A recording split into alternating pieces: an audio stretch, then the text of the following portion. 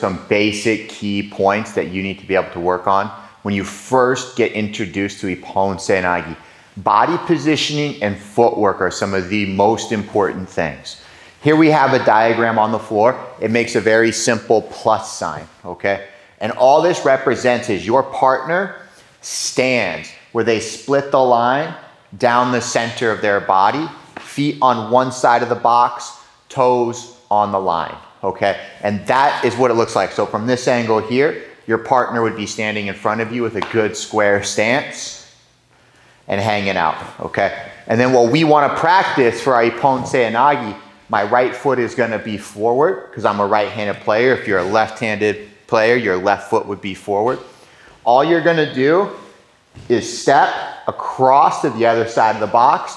We're going to pivot on that lead leg, and then I'm going to land, and you'll notice that my left foot heel is on the line, but my right is not. So because I'm right-handed, I want my left foot slightly behind my right foot. Okay, so when I step across, I pivot, and I land with my left foot slightly behind my right foot. Okay, and we're just going to practice that motion a few times. Step across, pivot, and make sure that that line splits you right down the center. Okay, across, pivot, making sure we're sliding our feet across the floor. We want to avoid walking with big steps, okay? You should hear your feet sliding across the floor. Across, pivot, left foot slightly behind the right foot.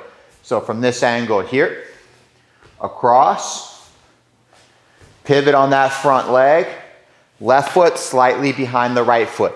And a good relaxed knee bend. I don't want my legs to be straight and locked out, okay?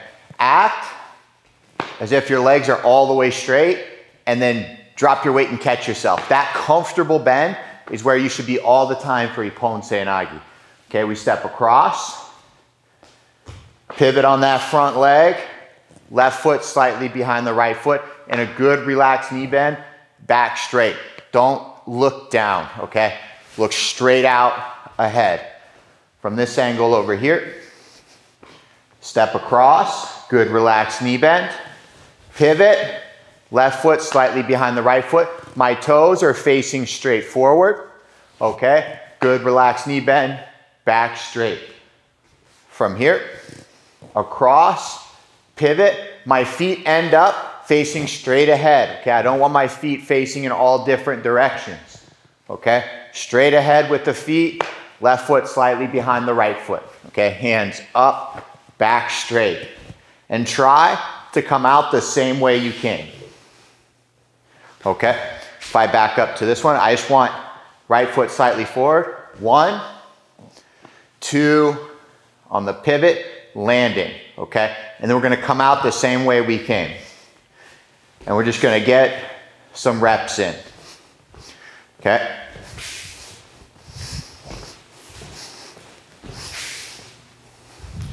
And that's gonna be the basic shadow movement that you're gonna first start out with.